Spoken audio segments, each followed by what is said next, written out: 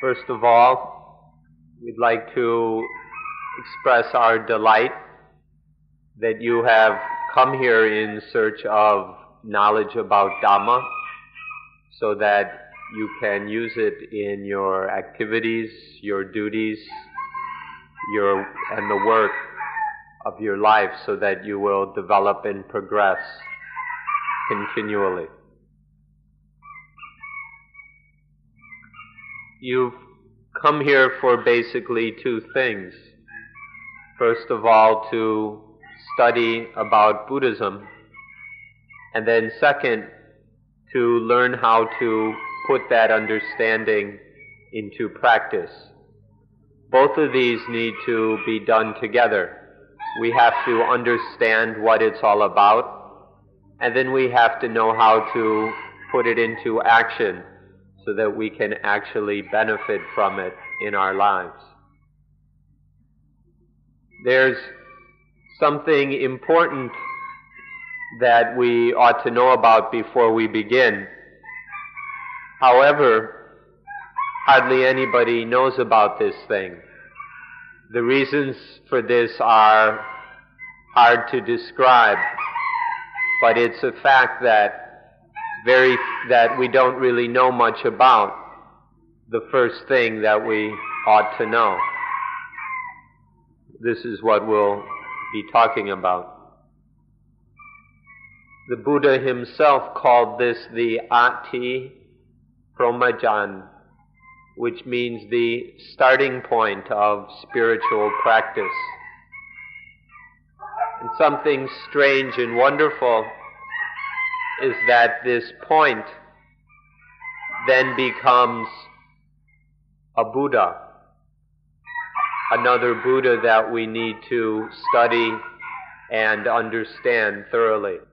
Excuse us for speaking straightforward and maybe even a little bit rudely, but we must say that this is the Buddha that the Farang, the Europeans, don't know yet. The Buddha that you have read about or studied about is merely a person in history. The only Buddha that you know about is this historical person who was born in India, lived for 80 years and then passed away.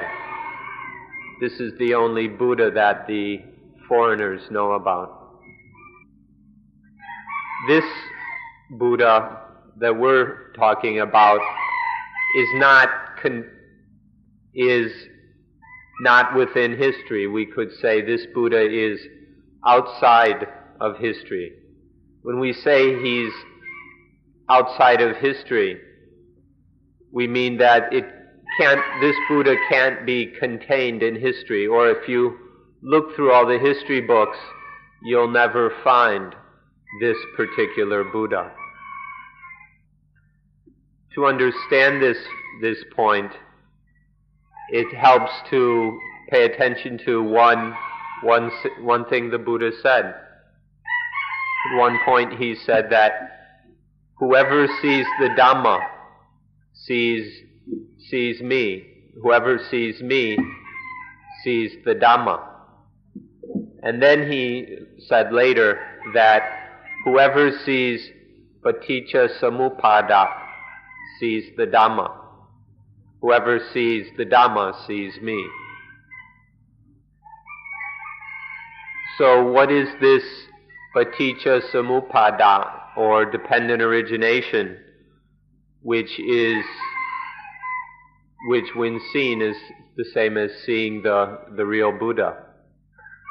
This dependent origination is the natural law of how dukkha arises and then how it can be quenched.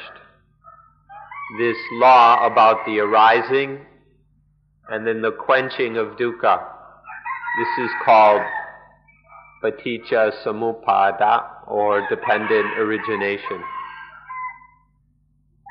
In addition to knowing that there is such a law, we also must see its conditions or the way it manifests. We need to see the conditions or manifestations of the arising of dukkha and then the quenching of dukkha.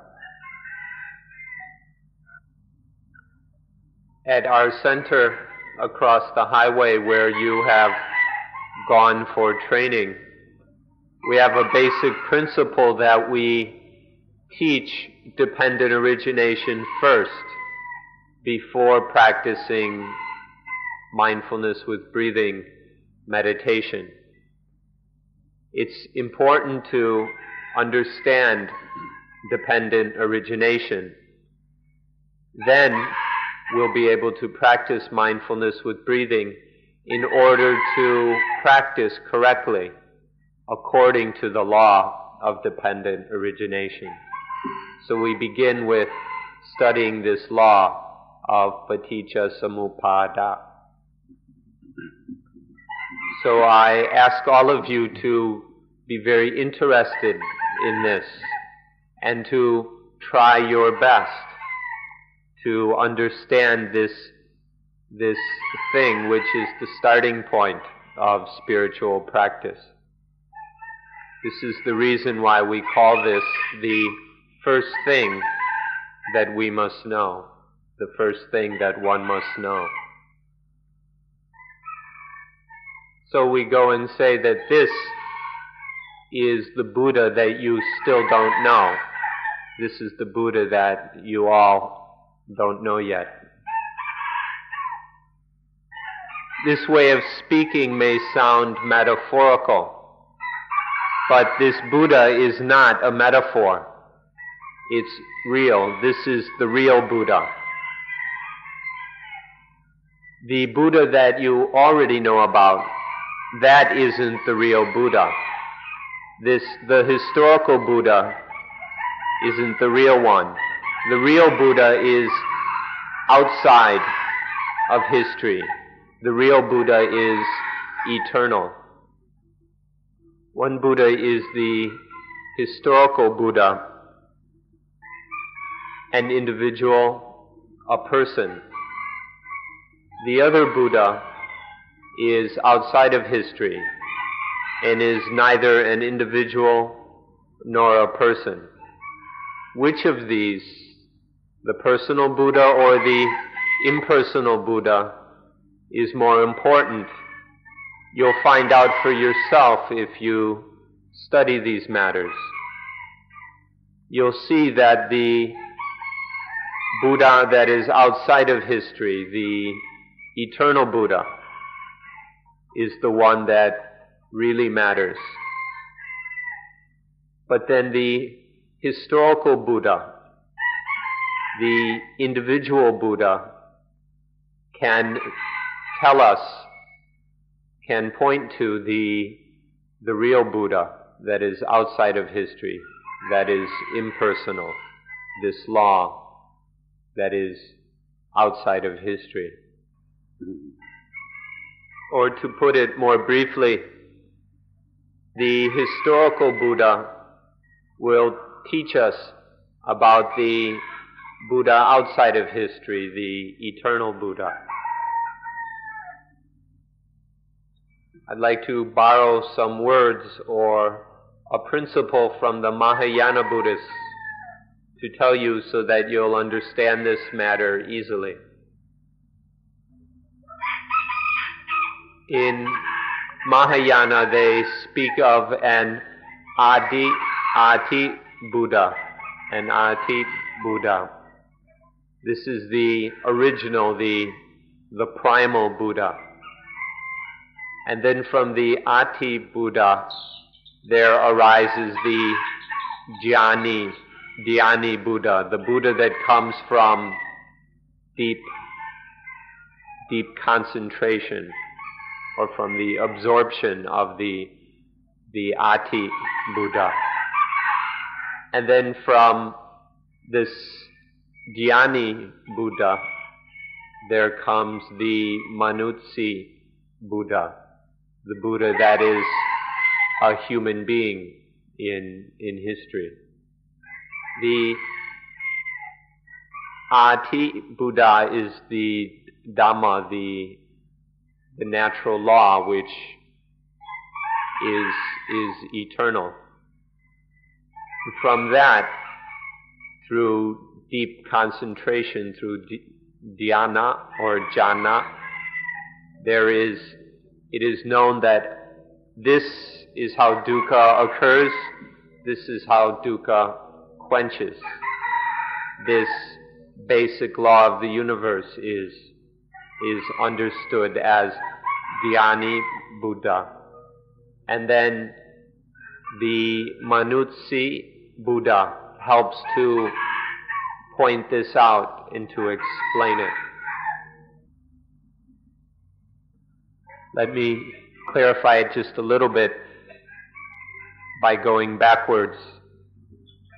The Manutsi Buddha is the human Buddha who teaches about the fundamental law of nature. This fundamental law is the Dhyani Buddha, which comes from the Ati Buddha, which is the source, the source of this law. So the Ati Buddha is the source from which arises the Dhyani Buddha, the law of how dukkha arises and is quenched. So first we must know the human Buddha who tells us about the law, the Dhyani Buddha. And then we must know this law of how dukkha arises and is quenched. Then beyond that, if we wish, we can go even deeper to know the source of that law, the Ati Buddha. But that's not completely necessary. That might be too deep or too much for most of us. But it's absolutely necessary that we all know this law. So we must know the historical Buddha who teaches of the law, the Dhyani Buddha, which is outside of history. Here we can end Mahayana and Theravada. We can be finished with such distinctions and just deal with nature and the reality of nature. And then, very simply, there is the human Buddha who teaches about the law. There is the law itself, which is outside of history. And there is the source of that natural law. Now, what is the reason for, or the question arises, how is this law a Buddha? In the Pali scriptures, it's recorded that the historical Buddha said the words, "Whoever sees the Dhamma sees me, and whoever sees Paticca Samuppada sees the Dhamma." This Buddha said that if you see my physical body, even if you touch it, you haven't yet seen the real Buddha. To see the real Buddha, one has to see the Dhamma, that is, to see this law of dependent origination. So this is why we say that this law is the true Buddha. That means there are three Buddhas, or three aspects or levels of Buddha. The human Buddha who has realized this law. The human Buddha who has realized it thoroughly and is then able to teach about it. And then there's this law of nature, which is the real Buddha. And then beyond that is the first Buddha, the original source or cause from which this law has come, the Ati Buddha. Now we can dispense with this business of Mahayana and Theravada and just deal with nature and the reality, the law of nature. Just deal with the Buddha Dhamma straight and simple. We've read loads of books about Buddhism now. There are all these tons of books that have been written about Buddhism. And in all of them, they only talk about this historical Buddha. None of these books mention, or very, very few of these books even mention, the law of nature. All the books are about this historical human Buddha. And only a few talk about the real Buddha, which the human Buddha taught about. But even these books that speak about this law of nature, they never say that this is in fact the real Buddha. So in all these books about Buddhism, all of them only talk about this one Buddha, the human historical Buddha, and they've totally ignored or forgotten about the real Buddha. So forgive us for taking this opportunity to talk about this Buddha which nobody seems to know about, the Buddha that is outside of history. There are two more words that we can borrow from Mahayana Buddhism: the Amithayu Buddha and the Amitabha Buddha. Amithayu Buddha means the Buddha of infinite age, and Amitabha Buddha means the Buddha of infinite light.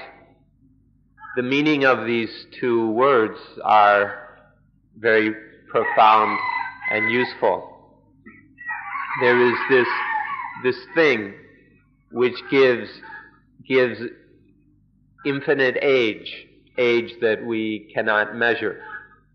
And there is this thing which gives infinite light.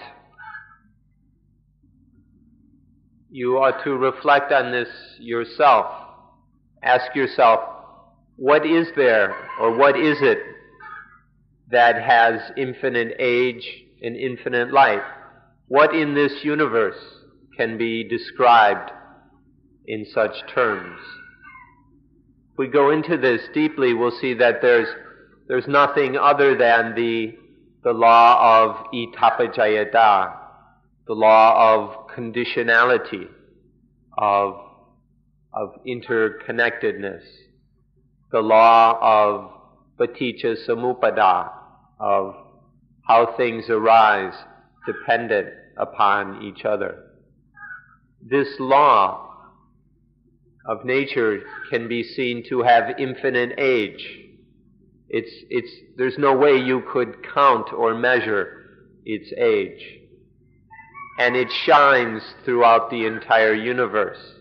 Its light shines everywhere. There's absolutely no limitation on this law of itapajayata, of dependent origination. But now we don't have to be religious about this.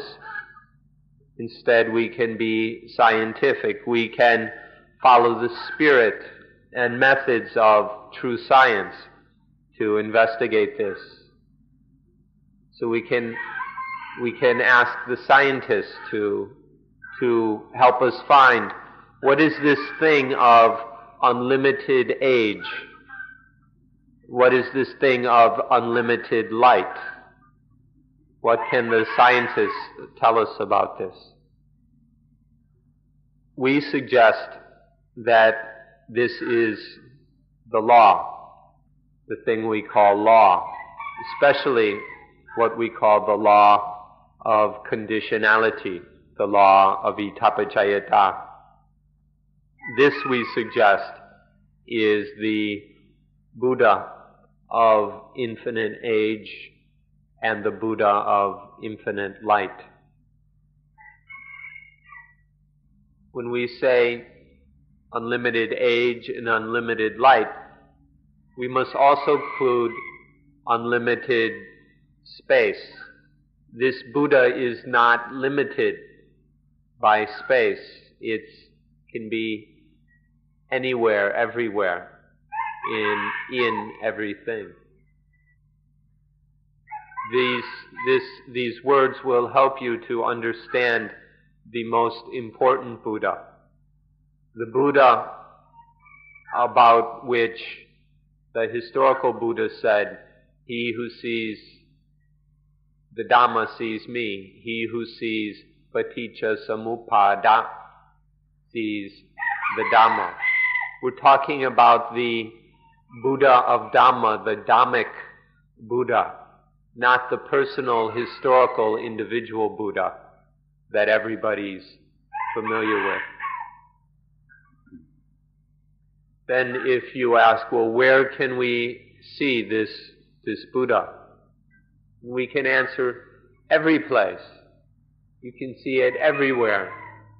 Look anywhere, and if you know how to look, you can see this Buddha. You can see this law of paticca samuppada. You can see it in the leaves, you can see it in the rocks, the sand, in the animals, in human beings. We can see it anywhere, everywhere that we look, this most important Buddha. And coincidentally, there's an American Jew who has painted some Dhamma pictures, which we have in the spiritual theater just over here. And there's one of them which he painted, which is called "The Real Buddha is Behind Your Own Curtain of Ignorance." If you want to find the real Buddha, it's right here, behind your own ignorance, your own stupidity. We ought to be very interested in this thing which obstructs or blocks our view of the real Buddha.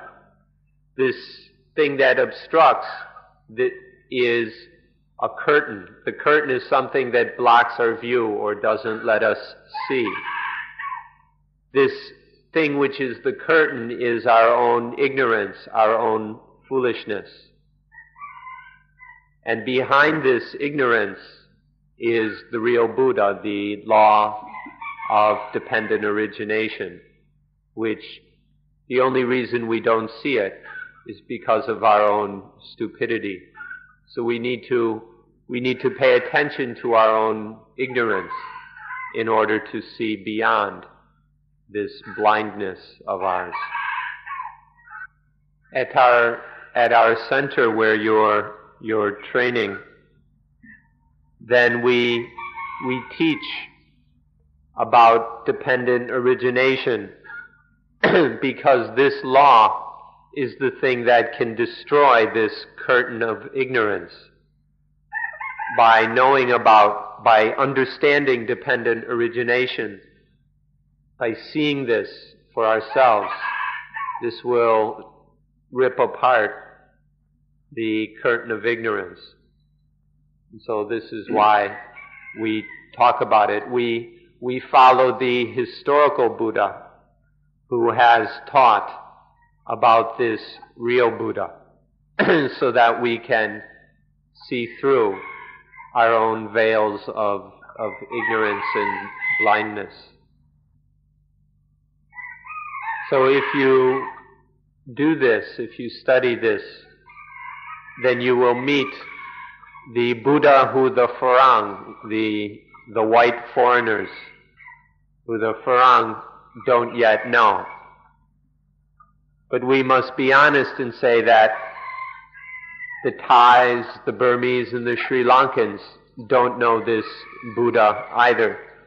The traditional Buddhists haven't paid any attention to this sentence that he who sees the Dhamma sees me, he who sees dependent origination sees the Dhamma.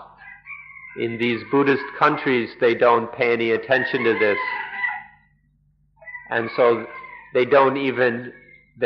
never think that the law of dependent origination is a Buddha, is the real Buddha.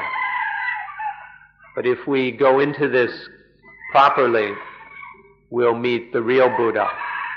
The real Buddha is the Buddha that can actually help us. This is why we should find this Buddha. Now we'll discuss the benefits, the advantages of knowing this Buddha, or seeing this Buddha, and then knowing this Buddha, and then having this Buddha. We must both see, know, and have this Buddha if we're to benefit fully. The highest benefit is that we will discover a new life. We'll come across a new life. Whether this is a Christian term or something doesn't really matter. What matters is that this life is totally quenched. It's thoroughly quenched.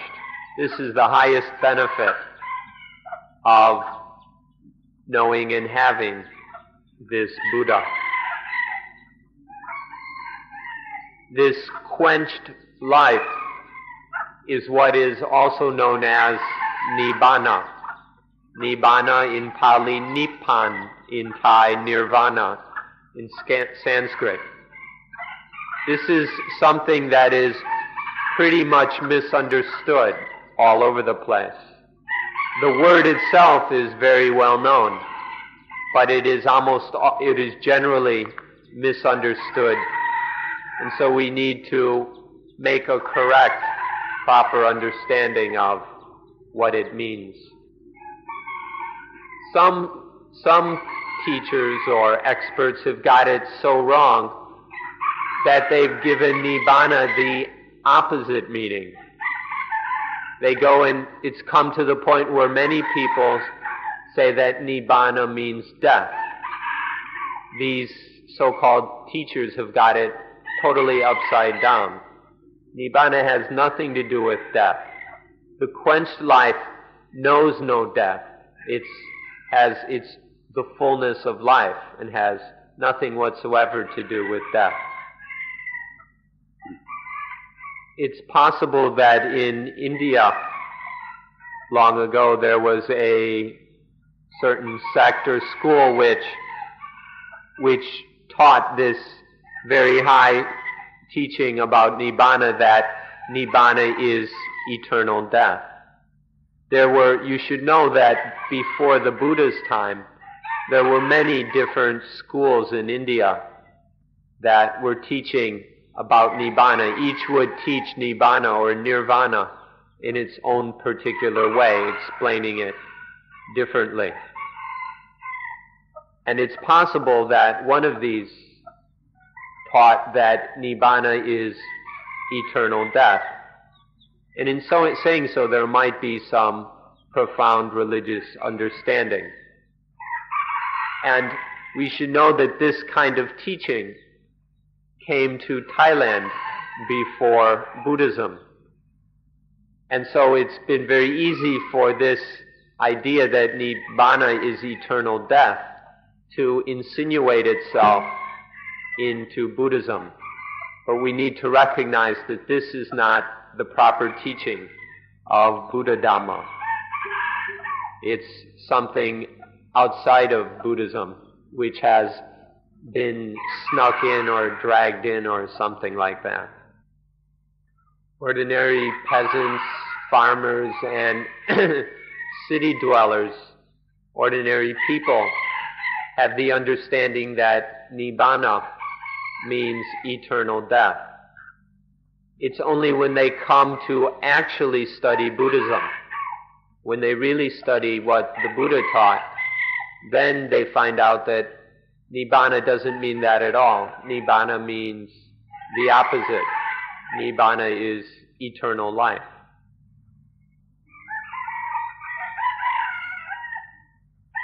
Should be very interested in the meaning of the word quench or quenched. We're talking about a life where all the undesirable and unworthy things are quenched, where these things are quenched from outside of our life, especially that which we call dukkha. A life is quenched truly when all dukkha is quenched from it. The quenching of dukkha is in dukkha itself. To look for the end of dukkha in someplace else is just a waste of time. We don't have to waste our energy talking about it. The ending, the cooling, the quenching of dukkha can only be found in dukkha itself. So we need to discover dukkha and know this dukkha if we're going to find the quenching of it. Here we have certain physical aids to understanding the Dhamma. Just about 200 meters this way, there's a pond. It's called the Nalike Pond. The pond is symbol, or the pond is called the Sea of Wax, the Ocean of Wax. This pond is symbolic of the ocean of wax. We use wax because wax can be solid, it can be liquid, it can be hard, it can be soft, it can be hot, it can be cool. Wax is changing very easily. This is a symbol of samsara, the world of arising and decay. This always changing world where there's happiness, there's sorrow, there's happiness, sorrow, there's happiness, dukkha, over and over again, back and forth. The pond is a symbol of this, of the sea of wax, the sea of samsara, where things are just spinning around. Happiness, dukkha. But if you look right in the middle of the pond, there's a single coconut tree. And the coconut tree isn't caught up in any of these dualities. The coconut tree isn't like the rest of it. It's not caught in the dualities. The coconut tree just stands there. This is a symbol of Nibbana. And so, if you have some time, go take a look at it. It's not too far away. And if you understand the meaning of this, if you really understand it, then that will be wonderful, because you'll understand Nibbana. That coconut tree, the rain doesn't touch it, the thunder doesn't shake it, the lightning can't strike it. That coconut tree is a symbol of the quenched life. You can go sit on the banks of that pond, calm the mind and concentrate it, and then meditate on the meaning of that tree. Meditate on the meaning of the quenched life. Let's look some more at this quenched life. There's something we've said about this quenched life which your friends who've come before you have really appreciated. We've said that the quenched life is the life that doesn't bite its owner. This, to the degree that life is not quenched, life itself will bite its owner. Whenever life is not yet quenched, it will turn on its owner and bite it. But when life is quenched, then life doesn't bite its owner. Right now, your life, you've got a life that is biting its owner, don't you? One moment, love is biting. Another moment, anger bites. And then hatred bites. Or then fear bites. Isn't this how it is? You like to get excited, don't you? You like to be stimulated and excited to see things and experience things that excite us. This is something we get into. You ought to know that all kinds of excitement, watching boxing, going to football games, watching videos, all these crazy and lunatic things people are doing, all of this excitement bites its owner. Foolish hopes about the future and longing the past, missing things from the past, both of these also bite their owner. Another one is envy, not loving others, not being happy when their fortune is good. This envy also bites its owner. It doesn't bite the person, the object of the envy. It just bites the owner of the envy. Possessiveness, stinginess, jealousy about one's husband or wife, all of these also bite their owners. So how are we going to quench all these things? Greed, anger, hatred, fear, worry, excitement, hoping after the future, longing after the past, envy, jealousy, possessiveness. All of these are hot. All of these are biting their owners over and over again. What are we going to do about all this biting? Do we like being bit over and over again by life?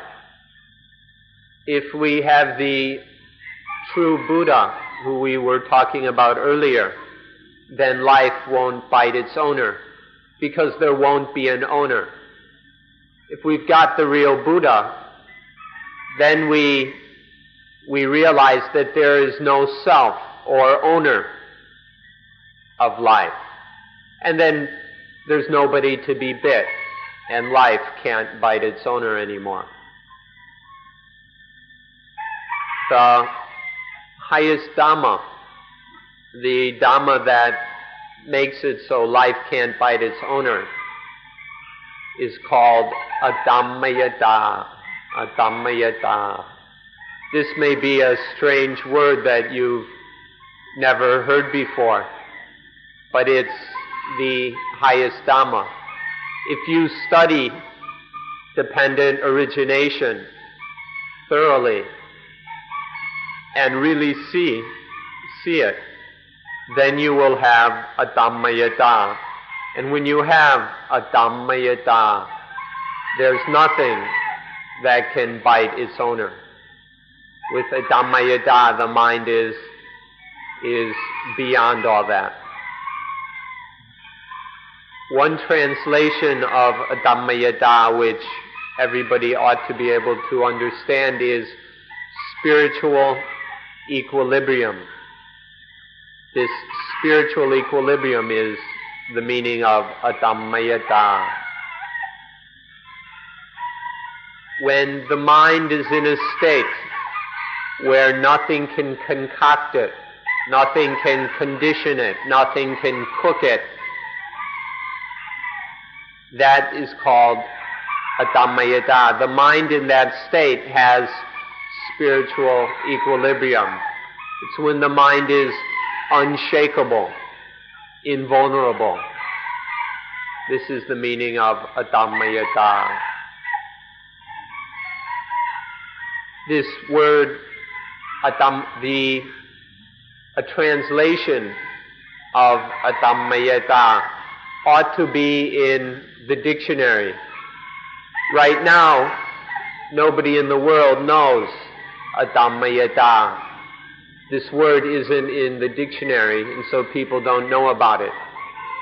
So we need to put this word in the dictionary because it's got a most important meaning.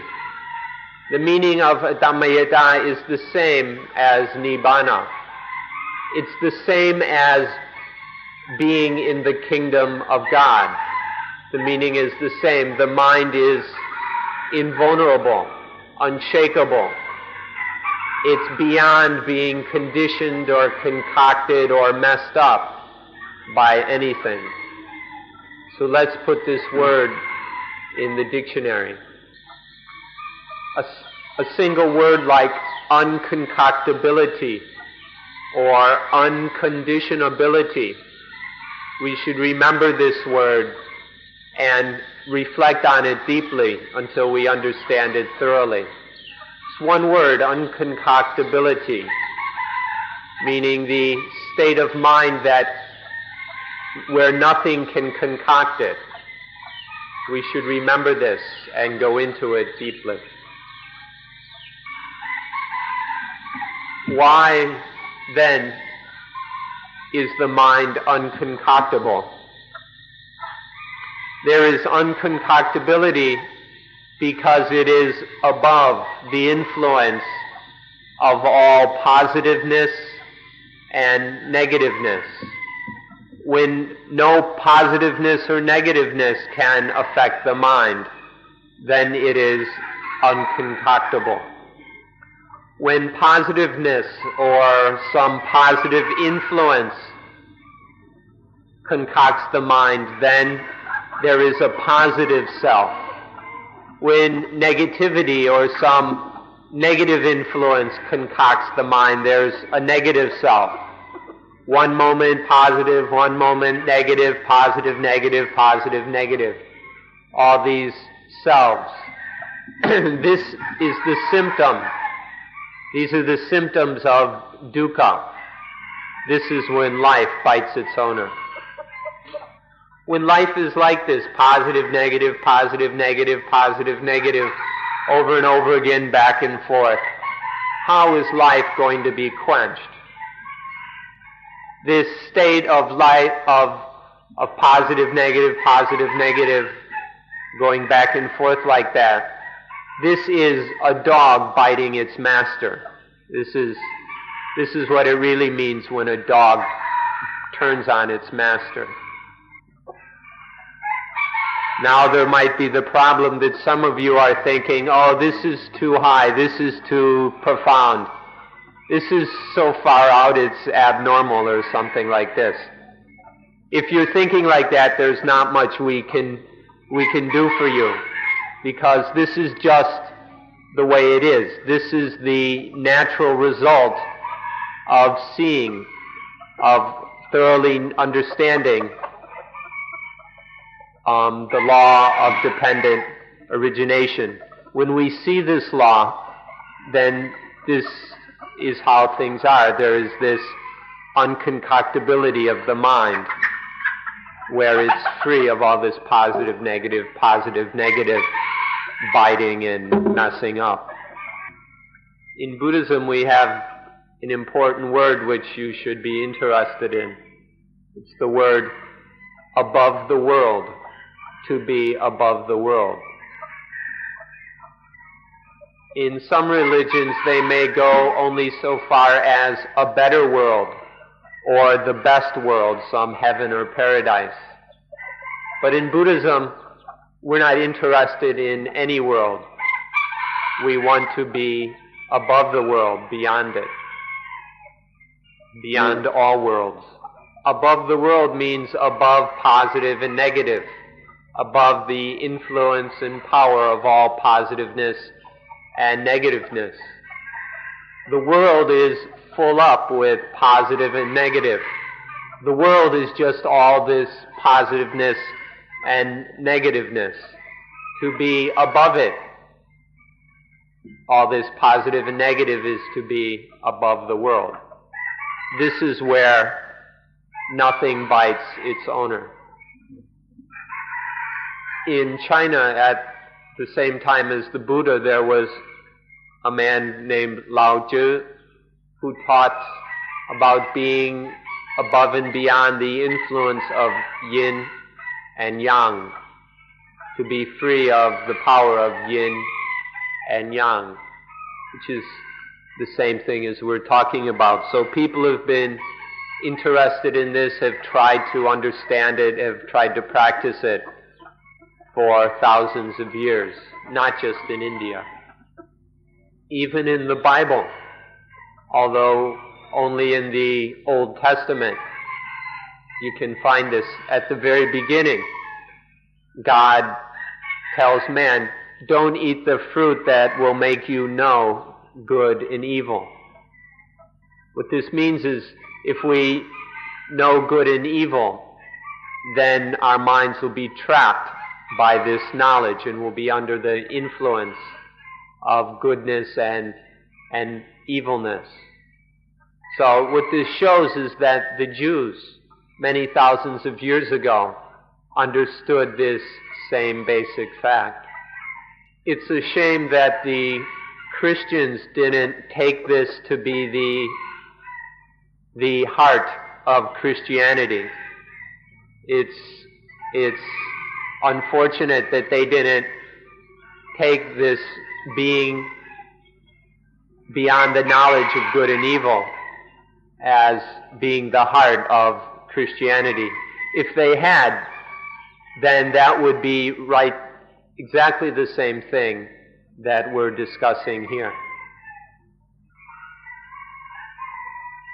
All the time that life is under the influence of positive and negative, it won't be able to quench. There won't be any quenching of life so long as it's trapped within all this positive and negative.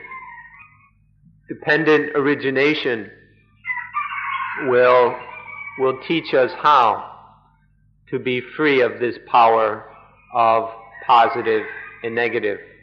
So we hope that you'll try your best to understand dependent origination so that you can be free of all this biting of positive and negative. So at the center, please be very interested in this. Please try your best to understand the meaning of Paticca Samuppada in the most profound way that you can. Your instructors will explain it to you. Please pay careful attention and do what you must to understand it. This is very important, that you, if you're going to meditate, it's very important that you first have a good understanding of dependent origination. The real Buddha, the Buddha of dependent origination, will teach us the elusiveness, the illusoriness of all positive and negative, and then we'll be able to go beyond it and be free. You can study this in a scientific way. You can study it in a Buddhist way. What matters is seeing the illusoriness of positive and negative, seeing that positive and negative are just illusions. They're not actually true or real. Seeing this, then, life will be quenched. It won't bite its owner anymore. In particular, if you study Einstein's teaching about the relativity of time and space, if you study these things, then you'll see that positive and negative are just illusions. And so this will bring us to the quenching which Buddhism aims for. And in fact, Buddhism is a science in the same way. Please study dependent origination, and then the relativity of time and space won't be able to deceive you or trick you anymore. And then things will be quenched. Finally, we'd like to thank you all for listening, and we hope that you will try very hard to understand dependent origination. So today's meeting is closed.